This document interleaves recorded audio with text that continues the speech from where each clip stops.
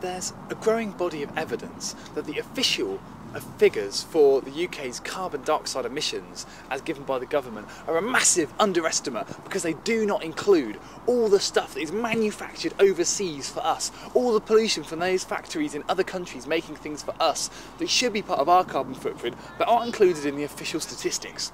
And this poem is partly inspired by that, and it's partly inspired by the Argos catalogue, and it's called Consumed. It goes like this. Plastic, throwaway, junk won't go away, 60,000 tonnes or so a day. The styrene shells from round Big Macs, the bags from crisps and other snacks, teetering stacks of Tetra Packs forced into bulging rubbish sacks. Landfill, a fine memento mori, monument to our vainglory. But this is only half the story. Coal fuels the dark satanic mills that choke the air in Indochina, making useless dross to fill our homes and dustbin liners. This trail of fault gives a result you might find rather strange. For every piece of merchandise included in the burger price and every pack of useless tat, look mum, free climate change! And so we're cooking the planet with fresh fruit packaging, gnomes with wacky grins, odd little plastic inside cracker things, blow up chairs, spray on hair, clothes you know you'll never wear, low fat grills, weight loss pills, electric salt and pepper mills, garden strimmers, nose hair trimmers, buzzing belts to make you slimmer, blackhead guns, rubber nuns, cuddly emoticons, plasma screens, ski machines, Anton Deck figurines, flashing ties, dolls that cry, another book on Princess Di, electronic hangman, fake tan, seal it, bang, bottled water, coin sorter, stuff to make your eyebrows shorter, fake rocks, heated socks, the complete DVD, boxed films of Michael J. Fox, in a Teen Wolf lunchbox.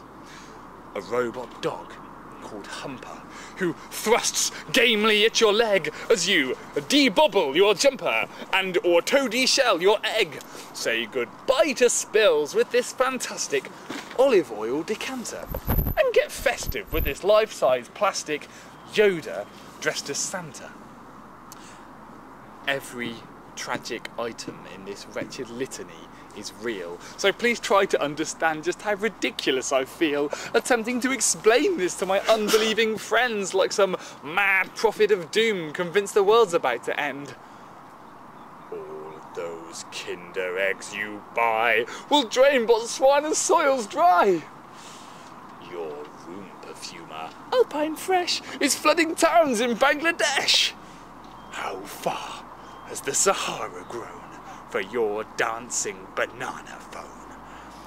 Perhaps I shouldn't be surprised. They've not yet done all I've advised, but look, we know the marketeers are playing on our hopes and fears with pseudo-scientific junk to make us buy their bottled gunk. We know it's nonsense when they swear we need their slime to shine our hair and 4 layers round a tangerine to keep our kids safe from gangrene. It's not too pro-vitamin complex for us to understand that their fun for all the family is getting out of hand. It's a crazy one-off deal, our tasters all agree, using mass consumer growth to run the world's economy. Try to get a new flexi grip on what I'm trying to say. Things that add nothing to our lives take others' lives away and bring eco-Armageddon a bit closer every day. We know we can live rich, full lives without their junk and waste and lies, and sensible restraint could save us from our closest ever shave. To eco-swift wipe clean this mess, as proved by independent tests, we need new rules on tax and trade to stop this junk from being made. So join me on the barricade and start demanding